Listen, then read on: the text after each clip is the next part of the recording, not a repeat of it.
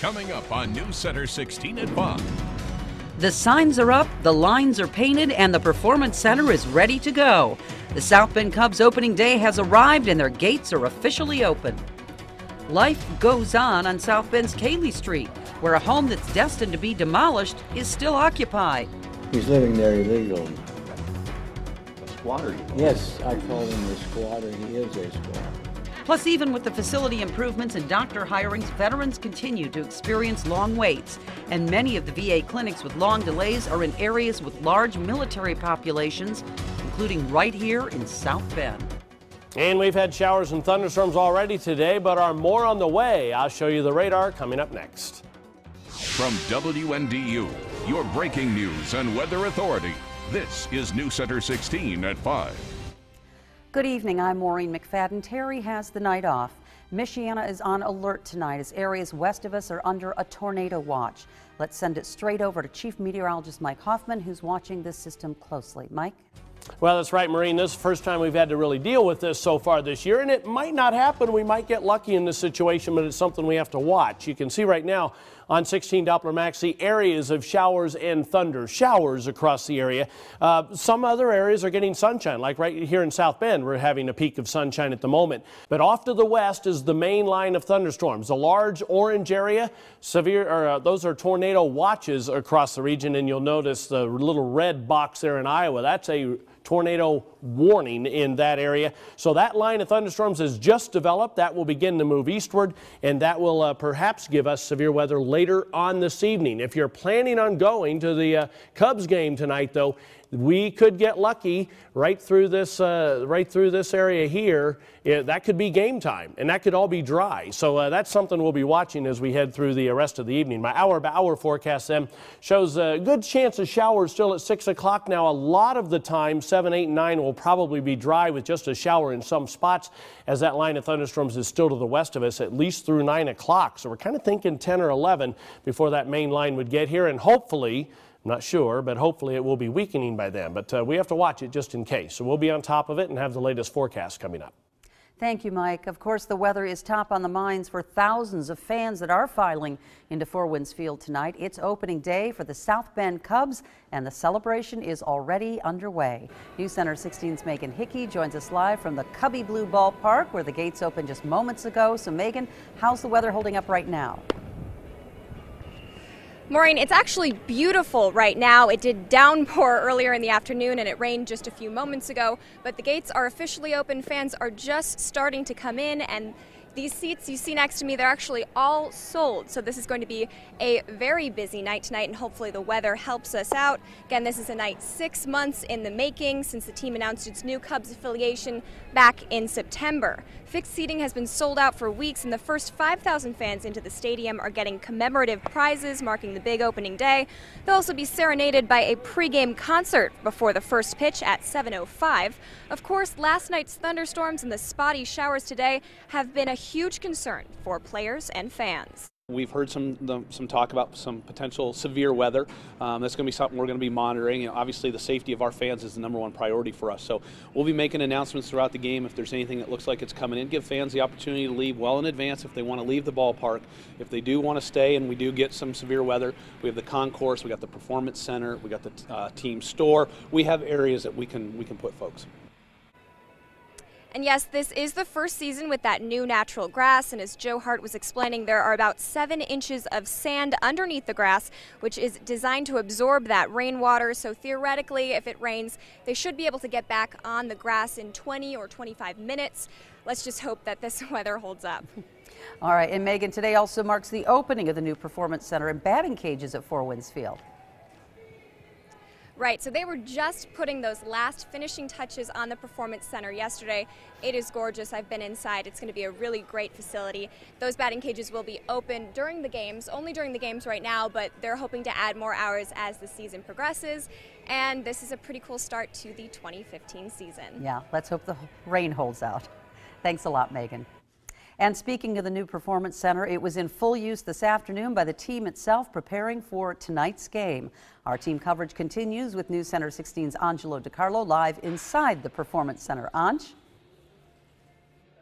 Thanks a lot, Mo. We are joined live now by the manager of the South Bend Cubs, Jimmy Gonzalez. Jimmy, first of all, welcome to South Bend. Thank you. Hopefully the weather cooperates tonight, but we're inside here at the Performance Center. How awesome is this facility for you guys? I know you guys were already warming up in here earlier today. Yeah, we get firsthand to use it on our first opening night, and it's just amazing to have 6 cages available to you, these nets pulled back, and we just have, I mean, anything that we could do on the field, we could do here.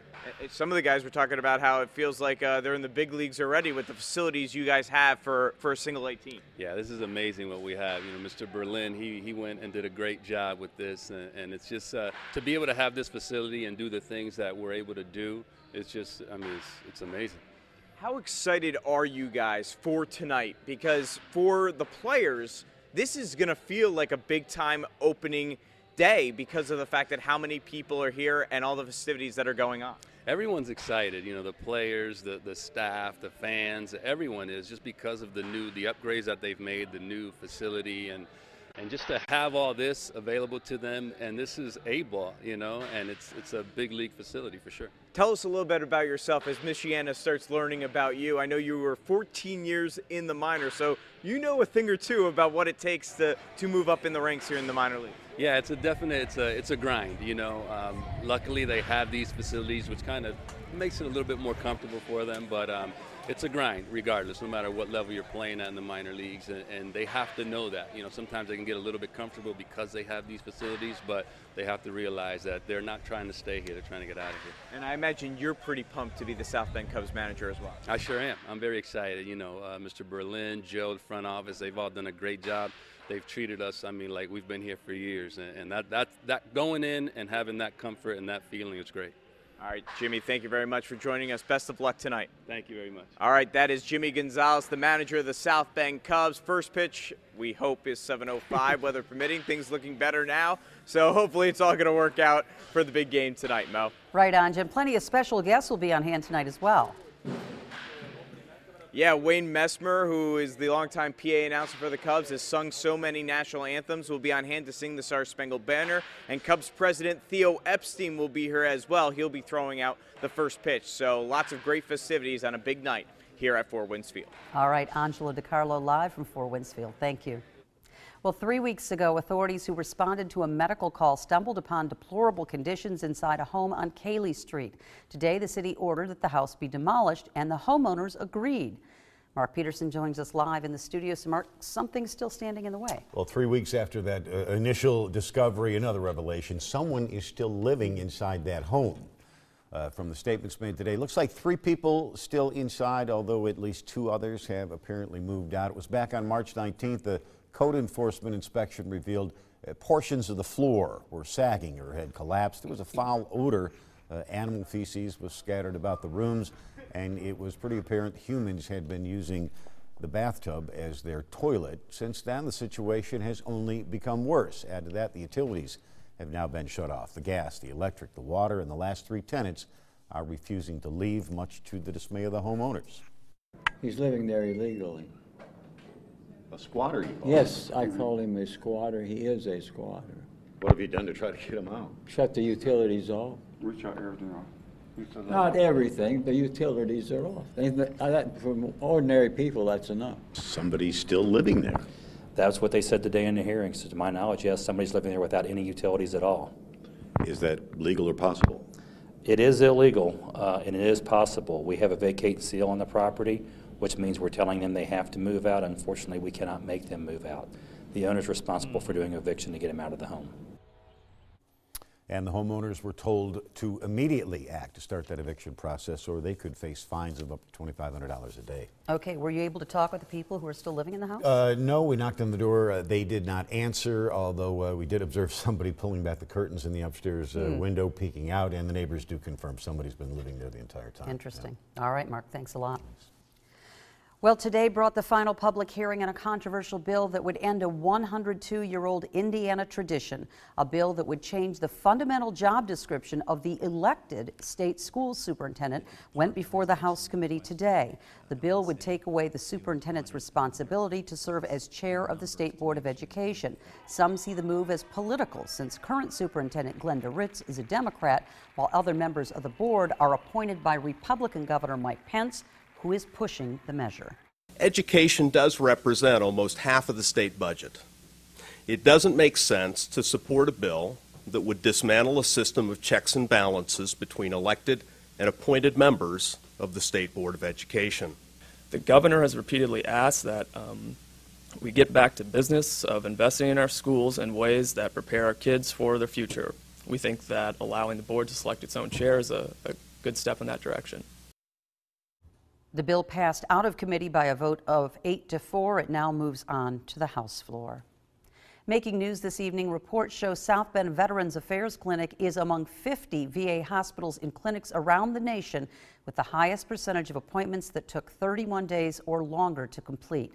An analysis of wait times for appointments was completed between September and February for 940 U.S. outpatient clinics and hospitals. It showed the clinic in South Bend had the nation's 45th highest rate of long waits, and about 7% of its appointments failed to meet the VA goals for seeing patients within the 30-day time frame. Statewide, more than 10,000 medical appointments out of roughly 460,000 were completed during the 6-month period at the 18 Indiana VA clinics and hospitals.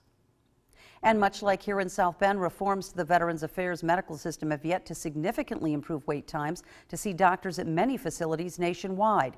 The Associated Press examined government data on the length of time veterans waited for non-emergency health care. Edward Lawrence digs deeper into the findings. Some good news in the data: wait times for VA doctors in the Northeast, Midwest, and West states were just as fast as in the private sector. You're watching WNDU, your breaking news and weather authority. News Center 16 at 5.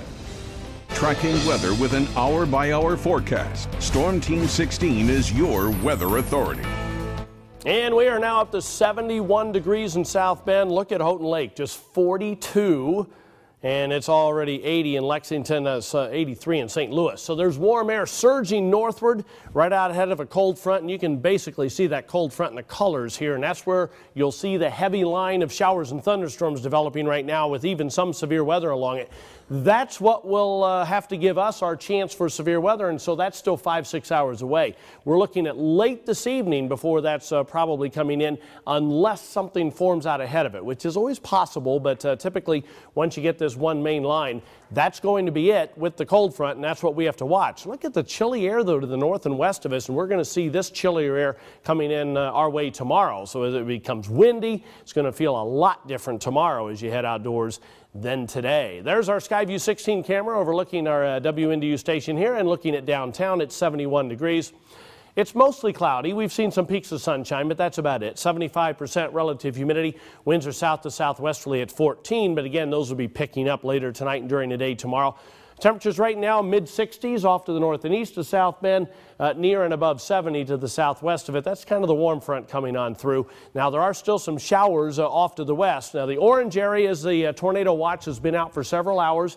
That's off to the west of us, and it's not going to be issued over us for at least a while here until we pick out that line of thunderstorms to the west and decide when it's going to come here.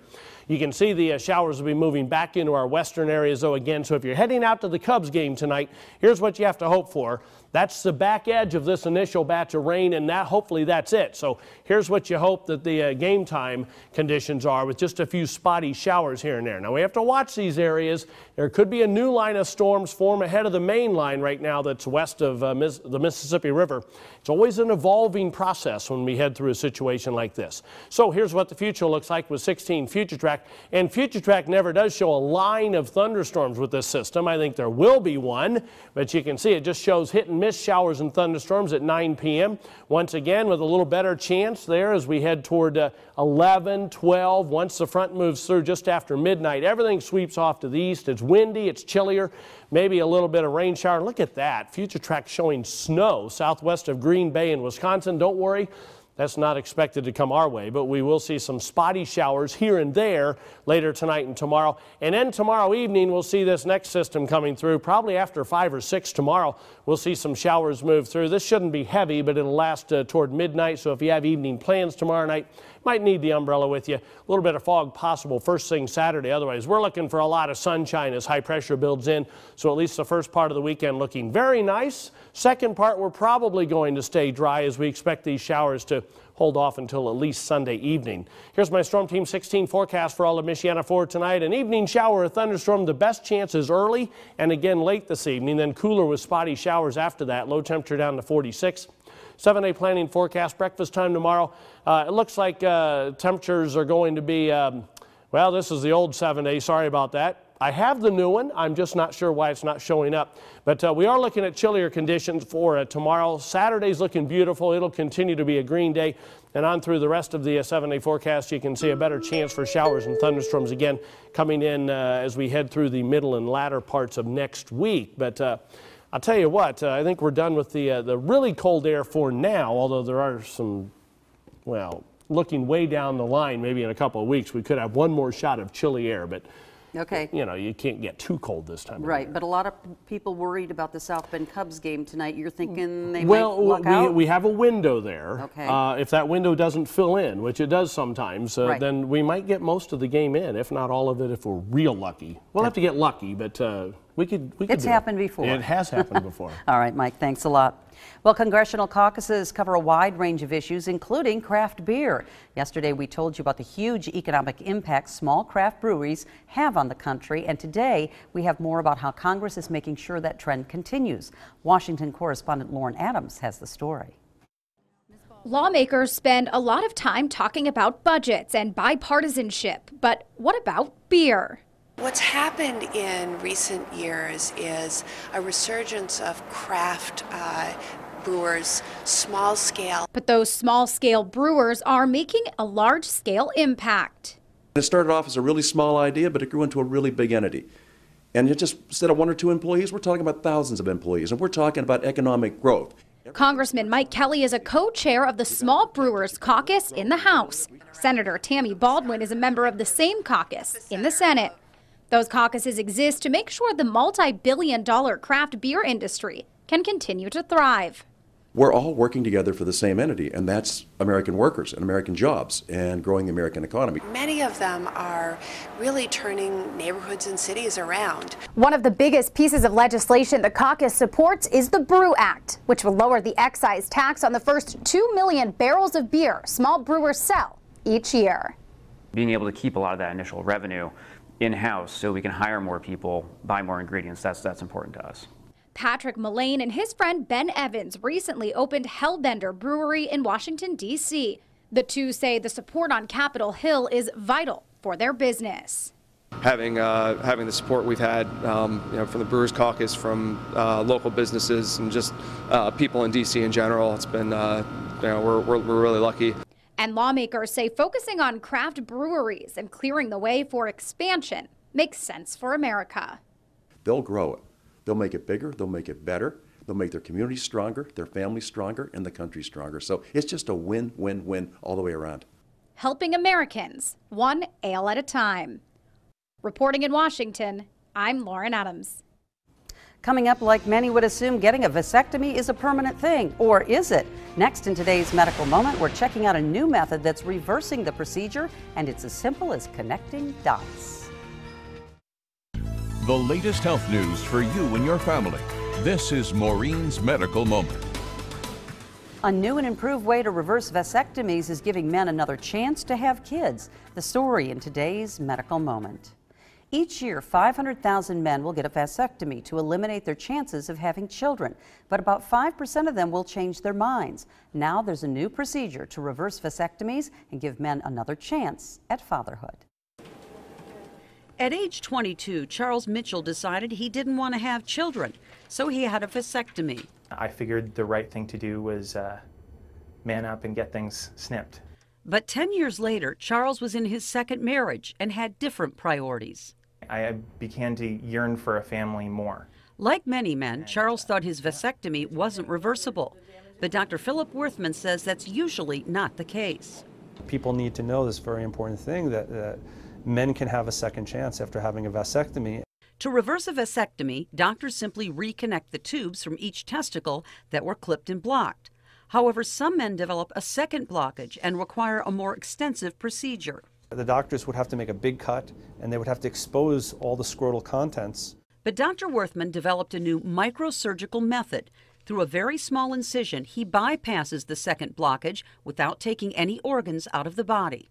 What that means is the less dissection, the less mucking around, the quicker the recovery, the fewer the complications. If a man has one blockage, Dr. Worthman says his reversal success rate is 98%. If there are two blockages, Dr. Worthman's technique is about 65% successful. After having the procedure, Charles has big news. I do have big news. We have twins on the way, so yeah, really exciting. Now he'll get a second chance at being a dad. Dr. Worthman says the operation costs anywhere from $8,000 to $12,000, which is half as expensive as fertility treatments. Dr. Worthman says his oldest patient was able to reverse a vasectomy after 56 years. The man was in his 80s and was able to have 2 children after the reversal procedure. And to read the research summary for today's story, you can go to WND.com and click on the medical moment.